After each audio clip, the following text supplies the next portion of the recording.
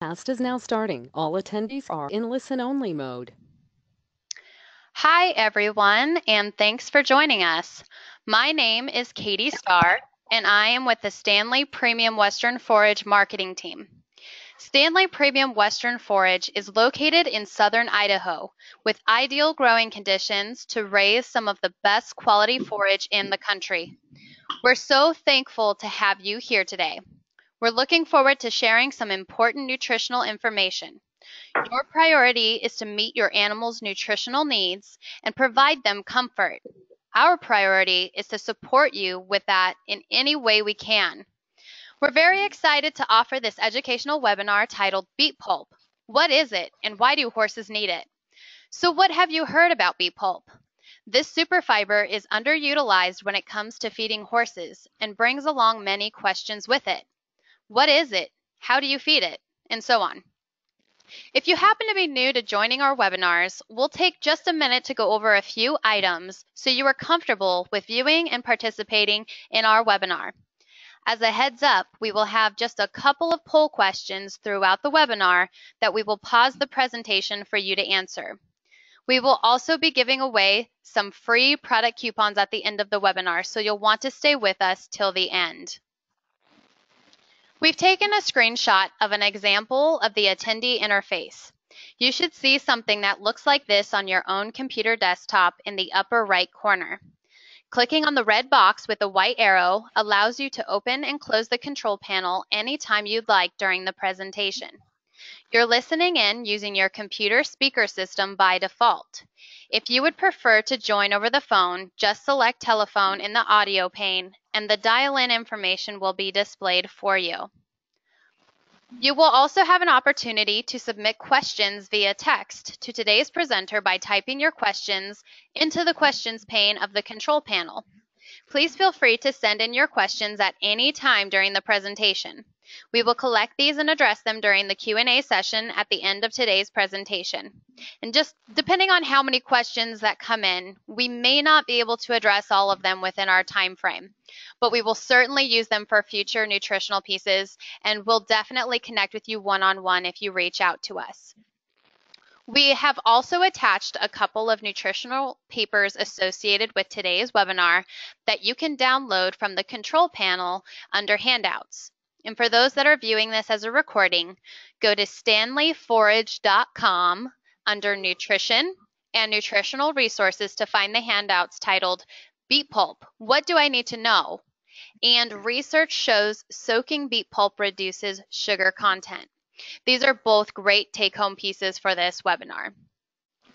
And that's all I have from an introductory standpoint. So please welcome Dr. Tania Cubitt with Performance Horse Nutrition, who serves as one of our Standlee Premium Western Forage equine nutritionists. She has a PhD in equine nutrition and reproduction.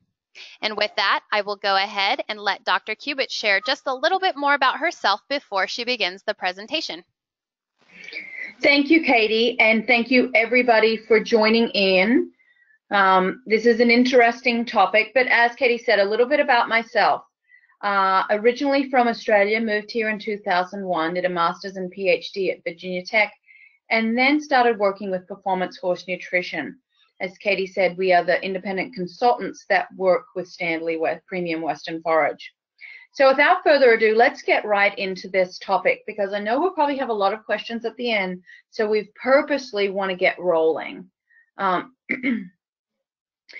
Katie mentioned, we're going to talk about what it is, how do you feed it, perhaps how do you balance it if you're adding it to the diet and it's not the sole source of nutrition in the diet, what's beneficial in it for horses, and how is it beneficial or how does it affect those horses that are carbohydrate sensitive, so sensitive to sugars and starches.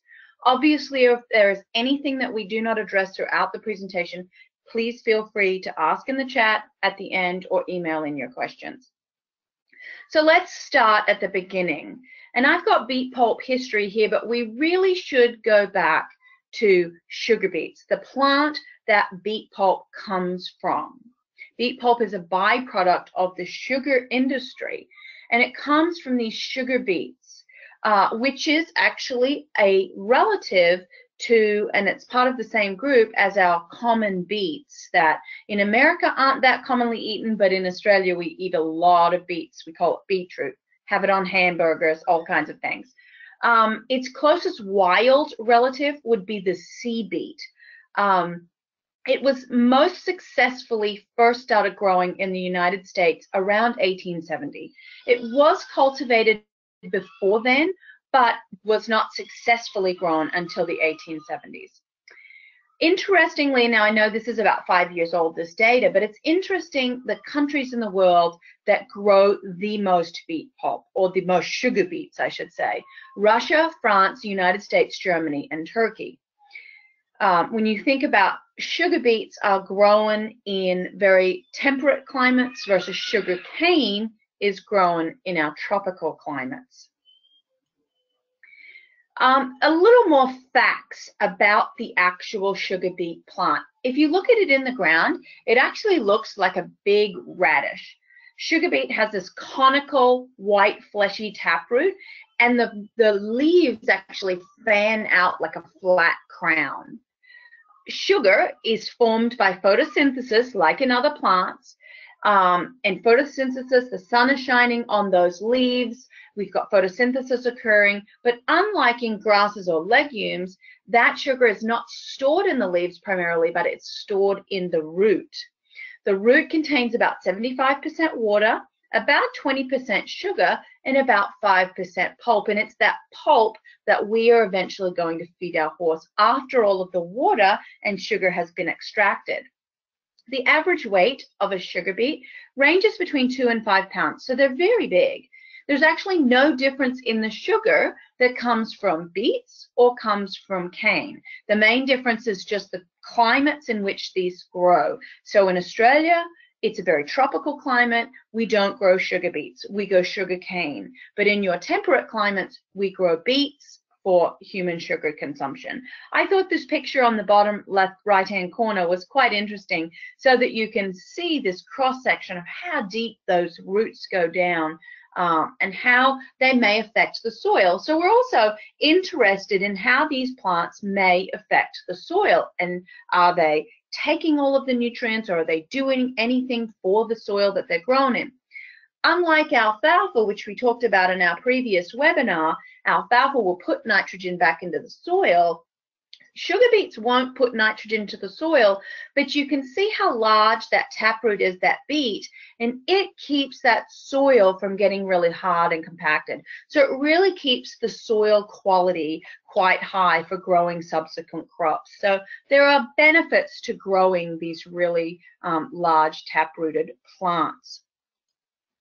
Beets are planted in late March, early April, so late spring, and harvested in late September to October. Interestingly, the beet tops can also be used for animal forage.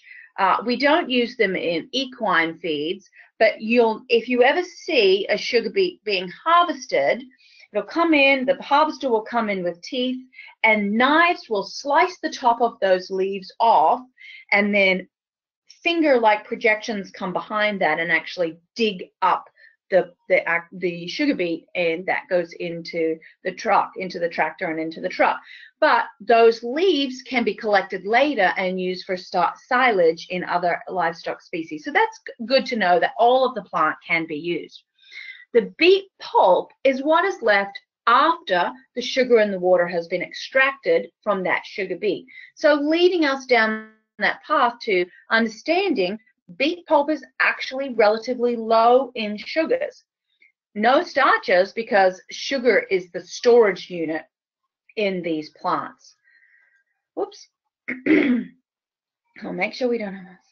Now, I'm going to play a little movie here, just a quick part of the movie, so that you can get a feel from how those sugar beets come from the farm and are brought into the processing facilities. And interestingly enough, these processing facilities are very close to the farms. These processing facilities are all surrounding these farms because these beets don't actually transport very well.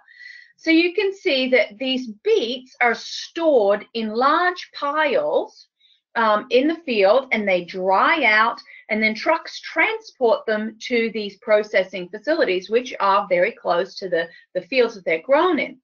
They go into these large hoppers that are turning, and what we're doing in here is we're washing those beets, and we're also sifting out any extra dirt or stones, because when those forks are lifting up those beets, they're not detecting stones. So we want to make sure that there's no stones going into this processing facility that could get into the pulp or ruin those machines. So we've washed it, we're sifting it out. Now we're going into the main factory where these beets are going to be processed further. Now this machine is making what we call cossets. It's slicing those beets very finely, and it'll show you an image here. Beet before being sliced, beet afterwards. Almost looks like what you would see it getting hash browns. Now we're going to go into washing. Now we're leaching out the sugars out of that very finely sliced beet. It's going to go into these big tanks full of very hot water, and it's going to get sifted around and mixed, and this pulp now is going to sift to the top, and we'll have all of that sugary water, which we call raw juice, is sifting to the bottom. So from there, that raw juice is extracted away from that pulp. So that pulp has floated to the top, and we take that off. That raw juice goes on further to be processed more extensively. The water is evaporated out of it, and we're left with a sugary substance that is further spun down so that white sugar separates away from a molasses-like structure. Now that molasses substance, which is not the same as cane molasses, it has much lower sugar content because we've separated out the majority of the sugar. It's actually much higher in protein and other nutrients, and we call this concentrated separator byproduct, or CSB. And this, you'll notice on the bag, this is listed in the ingredients. It's not anything foreign that's in that beet pulp. It's part of that beet pulp that's not fully extracted out. But this is, as it notes here, higher in crude protein, but much lower in sugar content than cane molasses. And this is what's left in that beet pulp that still has a small amount of sugar. So we'll move on. Now, beet pulp itself, with that combined CSB, is still very low, relatively low in sugars. Excuse me. You can notice from these handfuls, we'll talk about the different forms that it can come in too.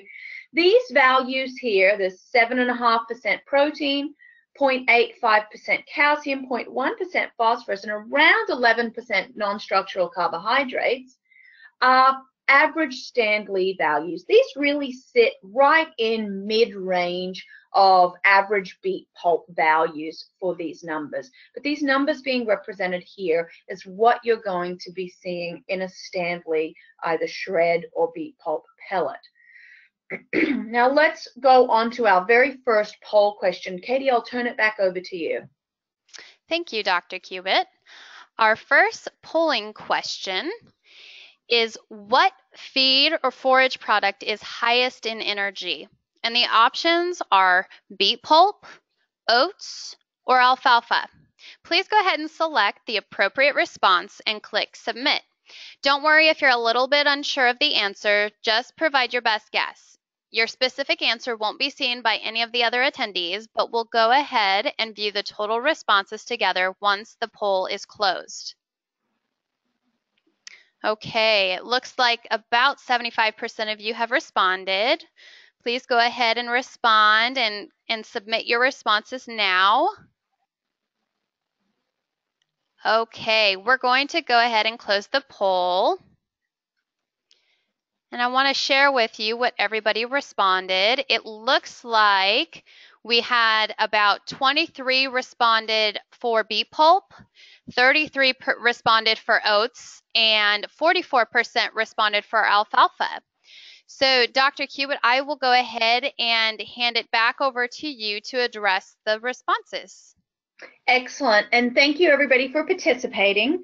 Now, as far as energy content, which was the poll question, correct, Katie? Oats has the highest energy content, and it also has the highest sugar and starch content. Followed in energy content by beet pulp, correct? Beet pulp is a little higher than alfalfa, but not as high as oats. And alfalfa has the lowest of those three when it comes to energy content. Alfalfa and beet pulp are very similar in their sugar content, their NS, non-structural carbohydrate content. Beet pulp getting its non-structural carbohydrates from sugars and alfalfa from starches. We will move on. So, some of the other nutritional benefits to beet pulp. Well, it's low cost. It's literally a very efficient byproduct of the sugar industry. So humans consume a lot of sugar, probably way too much sugar. There is sugar in everything that we consume. And when we're processing these beets, we realize, and trying to extract all that sugar, what are we going to do with this pulp? And we've done so much research on it, showing that it's actually an excellent fiber source. It's very highly digestible. Some researchers even consider it a prebiotic because it really feeds those hindgut bacteria and keeps them healthy. As I've mentioned, very highly digestible, higher energy than oats, higher energy than alfalfa, sorry, slightly lower than oats, low in potassium. So if you've got any of these horses that are sensitive to potassium, like horses with HYPP, hyperkalemic periodic paralysis, which we will see in some of our quarter horses, that need a low potassium diet, it's ideal there. Ideal for older horses that have poor teeth because you can soak it and it's very digestible. In the fall, when we're looking to add more fiber to the diet, but also add more moisture and water to the diet because the seasons are changing, ideal there too. And ideal because you can get it in two different forms. Let's look at some of those myths and then we'll touch on how to feed it. Now, these are probably the most common myths that I get asked about. That's not necessarily, the most common myth that you know about, but these are some different myths that I wanted to address here today. So the myth is in green and the fact is in yellow. Sugar beets are treated with a chemical defoliant to kill the top leaves. Absolutely not. I will encourage you all to Google, YouTube, harvesting beet pulps. You will see that there are knives that go in and slice the leaves off the top and then forks that dig the beets out of the ground. There is absolutely no use of chemicals to kill the leaves on the top of the beet pulps. Absolutely not true. Beet pulp also contains the leaves and can cause oxalate poisoning. Oxalates will bind up calcium in the bones and cause all kinds of problems in horses with calcium and phosphorus dynamics. The leaves are not part of the beet pulp. The leaves are sliced off, the tops are sliced off, left in the field, and the beets, you saw the beets going into the hoppers, being washed, being spun around to get all the dirt and rocks out. There is no leaves in the beet pulp that we feed our horses. The pulp, the actual pulp that we feed our horses is very, very low in oxalate, so we do not have to be concerned with that. Production of beet pulp involves many harsh chemicals, and this is a broad statement that some people make. There are no chemicals used in the production of beet pulp, which is what remains after hot water soaks over those tiny little French fry parts of sugar beet, the cossettes. There is no chemicals used to get beet pulp. We slice it up, we wash it with hot water, suck as much sugar out as we possibly can, we evaporate the water, we dry that beet pulp, and that's what you get. There is no chemical used. Beet pulp is high in insoluble fiber and is poorly digestible. This is the complete opposite. It's actually very low in non-digestible or insoluble fiber, much lower than grass hays. It's very easily digested by the bacteria in the hindgut that ferment that fiber. It feeds those bacteria. As I've mentioned, some people call it a prebiotic because it's really feeding those bacteria. Beet pulp is high in sugar. As we've discussed, the sugar is extracted so that we can eat it in everything we eat. Beet pulp is relatively low in sugars, around 11%. If you soak it, you can soak even more sugars out of it. Will it swell in my horse's stomach and cause it to burst? Another myth that I hear often. And I think this one stems from the fact of when you put water in with your beet pulp, it swells rapidly. But the amount of liquid in the equine mouth and stomach is not sufficient to expand the beet pulp to a point that it will explode the horse's stomach. So that is just not physically possible. Let's look at beet pulp in the diet. And I think we've got another poll question. Katie? Thank you. So our second polling question is, do you feed your horse beet pulp? The options are all year long, only during the winter, no, but I'm interested to learn how to incorporate, no, I do not, or other. So please go ahead and select the appropriate response and click submit. Okay, it looks like we've had about 75% respond. If you haven't yet had a chance, please go ahead and send in your response.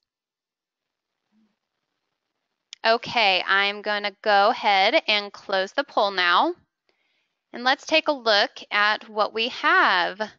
So it looks like 50% of our attendees feed beet pulp all year long, 11% only during the winter, 31% say no, but I'm interested in learning how to incorporate. So very good that you're on the webinar today. 3% say no, I do not, and 4% say other. So I will go ahead and turn it back over to Dr. Cubitt. Thank you very much, Katie, and we will move on. So a common question is, well, if I'm interested in feeding it, how do I feed it? Or I've been feeding it, am I doing it right? It's typically soaked. Why? Because it increases the palatability, it decreases rate of intake, and it hydrates the GI tract. Anytime I can decrease rate of intake, I'm simulating how a horse would eat in the wild. They are slowly nibbling away at grass constantly all day long. So in a stall or a more domesticated setting, that's what I'm trying to simulate. I want everything they eat to be slowly consumed over the whole day. And especially this time of year where we're shifting out of that warmer summer weather where there's moisture in the grass and they're drinking a lot more water due to the temperatures, and we're going to cooler weather where they've backed off their water intake and they're eating a lot more dry forage or hay. We've got this overall decrease in moisture content in the GI tract, which oftentimes can lead to impaction colic. So if you don't add beet pulp year round and you kind of just do it seasonally, now is a good time of year to do it and soak it because it's really helping to hydrate that GI tract and avoid impaction colics. How do we feed it? Well, I usually recommend at least a 2-to-1 water to beet pulp ratio. So if you've got 1 cup of beet pulp, put 2 cups of water. Another way of doing it is if you put your beet pulp in the bucket, however much you're feeding, make sure when you're putting water in that it is fully submerged and there's about a ½ an inch of water on top of that beet pulp. We want to make sure it's fully submerged though. How long are you going to soak it for? 15 minutes is really the bare minimum. We prefer 30 minutes to an hour in most scenarios, but I've got this wider range here. In the cooler weather, you can soak it a little longer, up to 2 hours. Obviously be careful if it's freezing that your water doesn't freeze and make an ice block of beet pulp. And if you're in a hot climate, that you're not soaking it too long so that it may ferment and go a little rancid. Now, I mentioned that you can soak more sugars out of it. If you're just adding water to your beet pulp, like in this bucket, and we're soaking it and we're going to feed that expanded soaked beet pulp, then obviously that hasn't leached any sugars because the water containing those leached sugars is still in the product. If you truly want to try and leach some more sugars out of the beet pulp, put a mesh bucket on the inside, put your beet pulp in that, and put maybe like 5 to 1, put a lot more water, and then when you're done soaking it, actually drain that water out. Pull that strainer out with your wet beet pulp in it. When it comes to which form is going to absorb water faster, your shreds will absorb water faster because they've got much more surface area. I wanted to show you a diet here of how we can use beet pulp as an ideal calorie source. Say we've got an older horse and we want to add some more calories, but we don't necessarily want to add any more grain in the diet. How can we use beet pulp for calories? Well, we've got a 1,000-pound horse doing light exercise. We're feeding about 15 pounds of our nice Timothy hay. We're feeding him a pound of a ration balancer pellet that's really not offering a lot of calories. It's just giving him his multivitamins. And if we add 2 pounds of beet pulp on top of that, let me kind of assess you to this graph here. Energy, protein, calcium, phosphorus, copper, zinc, selenium, manganese, iodine, lysine, vitamin A, and vitamin E along the bottom.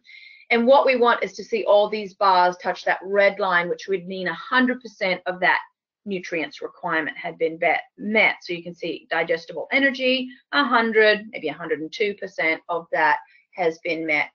So this is a nice diet for a horse doing light exercise, hay, some beet pulp for some extra calories, and a ration balancer pellet. We're giving the horse the calories in the form that it is designed to digest, in the form of fiber. I will always try and improve the quality of fiber before adding large quantities more of grain. So to summarize, who needs it, or who can really benefit from it the most? Horses that need to gain some weight. Use it in combination with fat or other high calorie sources, but horses needing to gain weight. Horses with poor teeth, because you can really wet it, make a slurry out of it, and it's very easy for them to digest. Horses that suffer from the genetic disorder HYPP, so some of those quarter horses, because it's very low in potassium. Horses that have ulcers, so if we want to take away some of the sugars and starches that are coming from grain and replace that with beet pulp, that will help with our gastric and colonic ulcers. Also, horses that may be post-colic surgery that can't yet eat that long stem forage, but we're slowly trying to incorporate more fiber into the diet that's going to be highly digestible. So with that, let's open it up to questions. Thank you, Dr. Cubitt, for some great insight into what beet pulp is and how it benefits horses. Really quick before we get to the questions, I just want to remind everyone to go ahead and download the nutritional papers under handouts before we end the webinar. You can find them on our website as well. And we will be drawing our winner for free product coupons following the Q&A session, so please stick around for that. So let's go ahead and get started on a few questions that were submitted during today's presentation. Again, feel free to continue to submit questions as we go through the Q&A session in the questions pane of your attendee control panel. And Dr. Cubitt, our first question is from Scott, and the question is, myth or fact? Feeding beet pulp causes high prevalence of equine choke. Really, this is a great question, and it's probably a very common question. I'm glad you brought it up. So when horses choke, it actually has nothing to do with what they're eating and everything to do with how they're eating it. I find a lot more horses that do not have access to pasture choke. And so that leads me to, you know, I've had horses choke on hay before because they're eating it too quickly. They can choke on beet pulp, they can choke on sweet feed, they can choke on pellets. Some things that I do, I wet everything.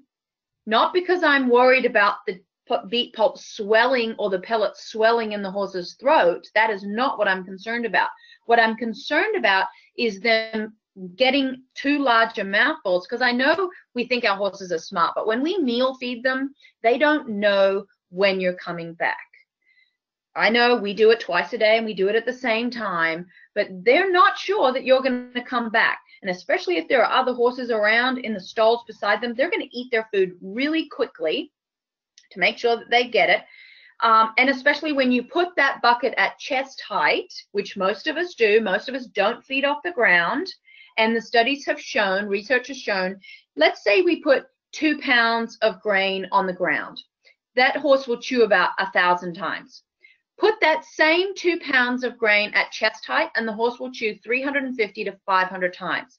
So we're significantly decreasing the amount of saliva production just by the placement of the feed. What does saliva do? Helps lubricate the throat so that you can swallow the food. So you get where I'm going here. It's not the beet pulp or anything that you feed. It's how the horses are eating it and the management of how they're eating it.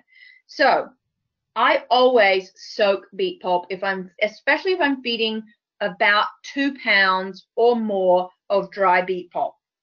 I'm definitely going to soak that because I want to slow down rate of intake. I am not concerned about it swelling in their throat. I want to slow down rate of intake so they're not taking huge, large mouthfuls. I also always feed horses on the ground.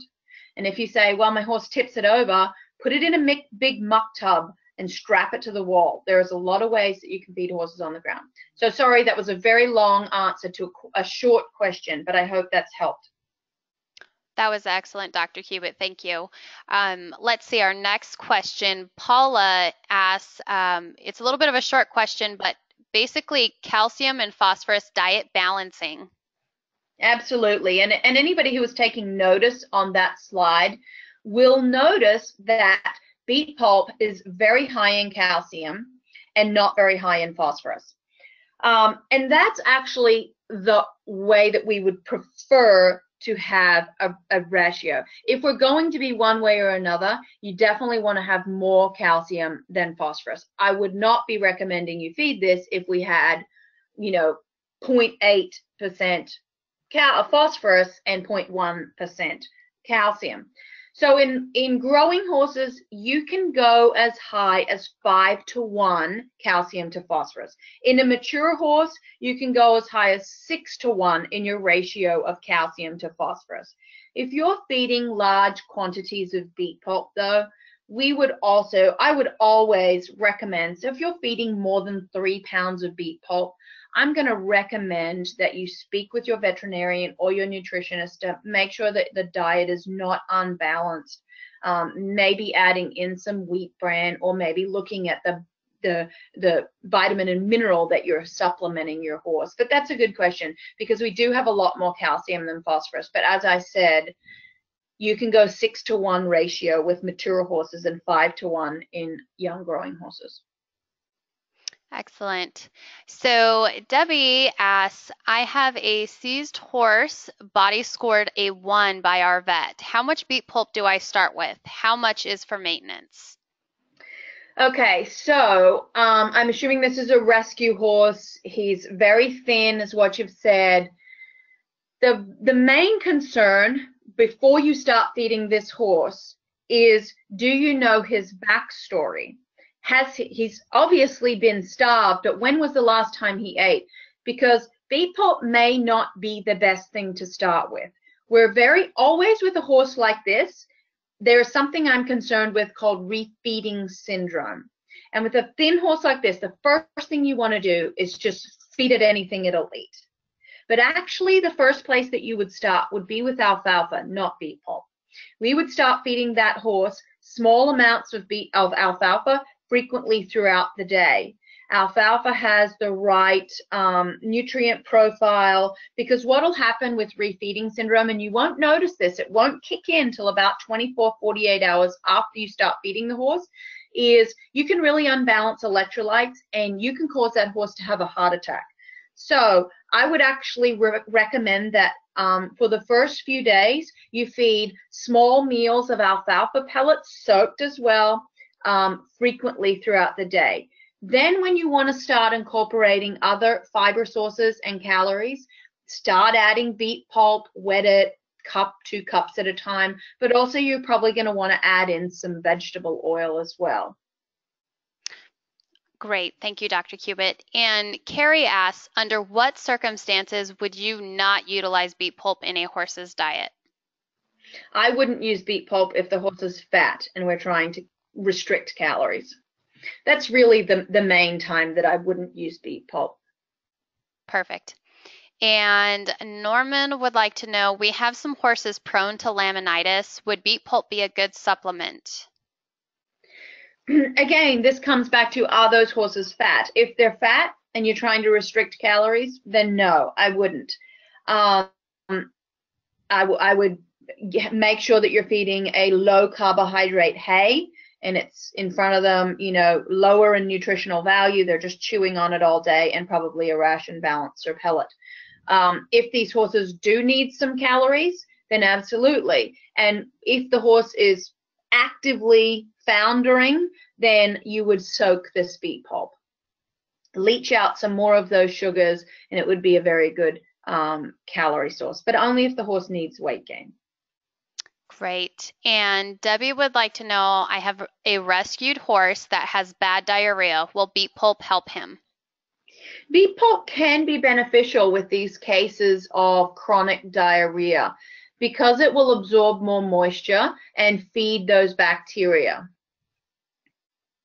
Perfect.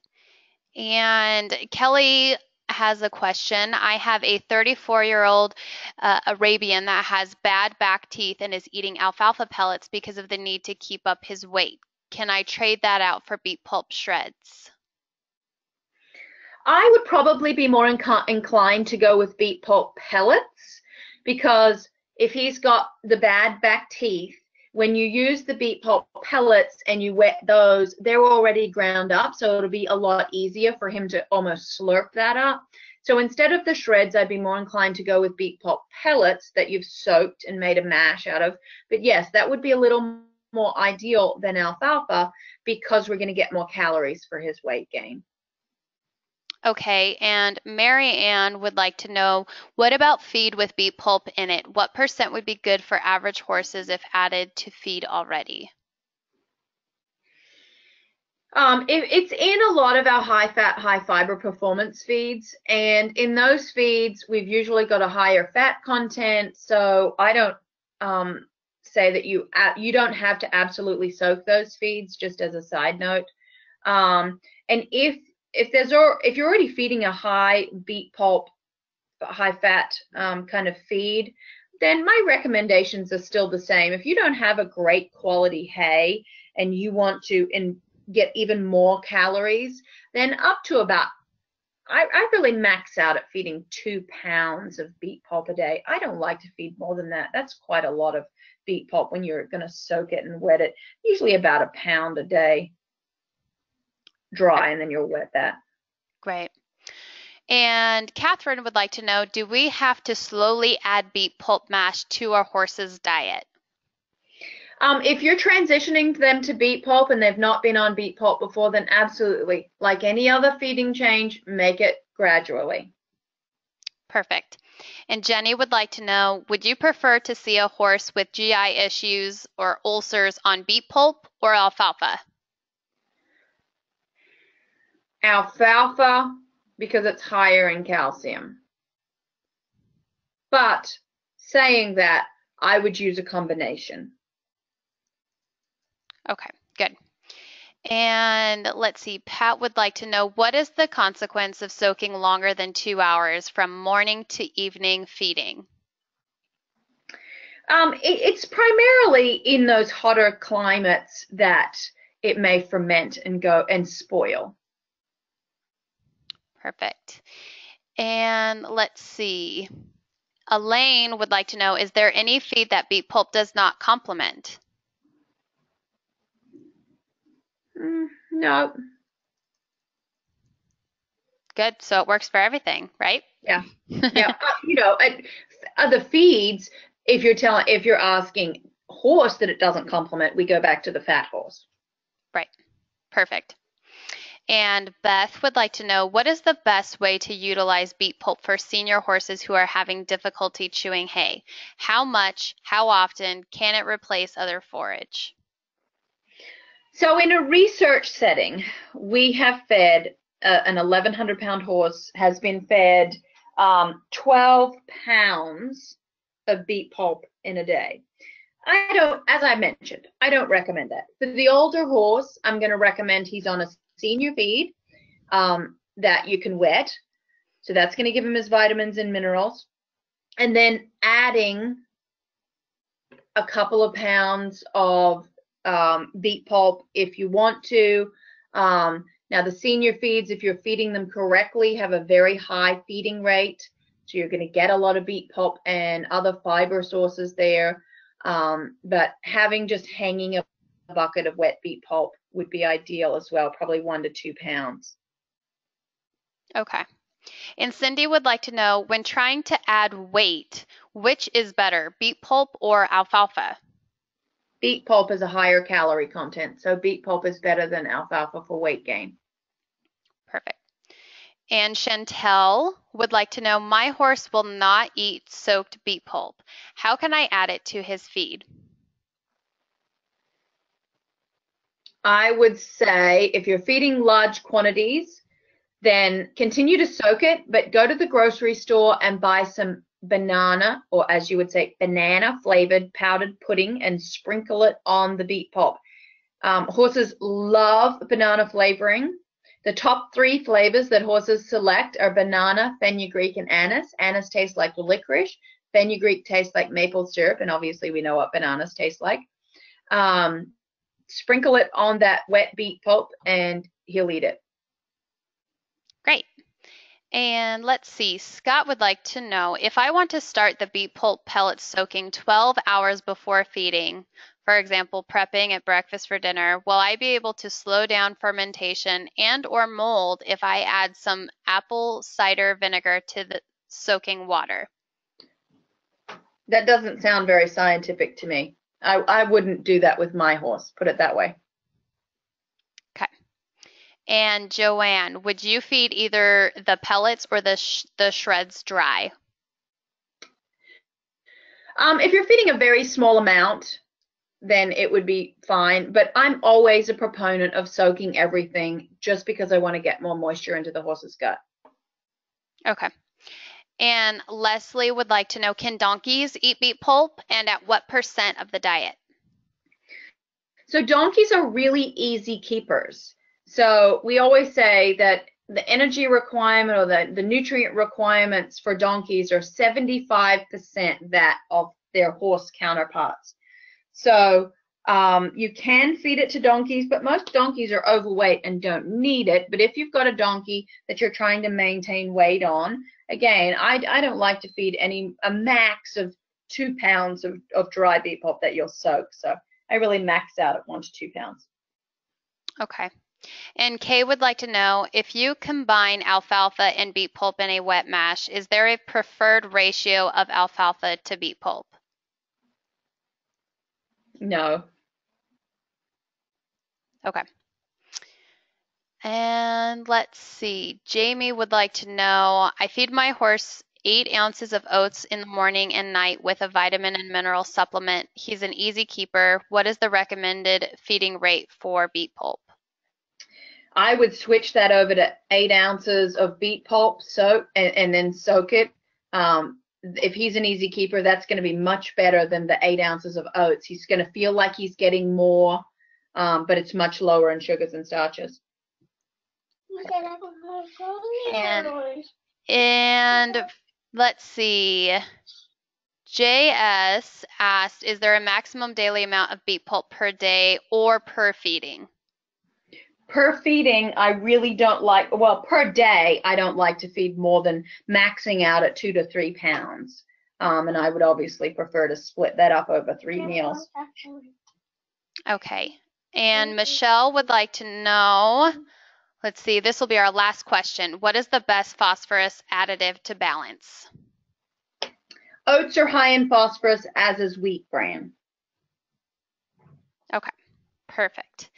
So again, thank you, Dr. Cubitt, and thank you everyone for attending today's webinar. We got a lot of great questions in today. We really appreciate your time and interest in wanting to learn more about nutrition for your animals. Before we wrap up, we'll go ahead and announce our winner of free product coupons now. So the winner for today is Jan, I believe it's Shakespeare. So congratulations. We will email you to get your mailing information so we can send out your coupons. Thanks for joining us. If you have any other questions that weren't answered during today's presentation, please feel free to contact Standlee's customer relations team. The phone number and email are available on this final slide. You can also find some of our past webinars, more nutritional white papers, and other great information and tools on our website at standleeforage.com. And we also just recently launched our community blog, which is very exciting. We're having a lot of fun with it so far. So go ahead and check out our giveaway that just posted today. So go visit that to see what other kind of fun freebies you and your horse can win. And when you leave today's webinar, you will receive a survey on the presentation, and it would be very appreciated if you would complete that for us. Your feedback will really help us create better webinars for you and help us identify some great topics for future webinars that we will host next year. You will also receive a follow-up email within about 24 to 48 hours with a link to view the recording of today's webinar if you'd like to go back and reference it. The recording should be available for a week following today's webinar, and then it will be available on our website under Nutritional Resources.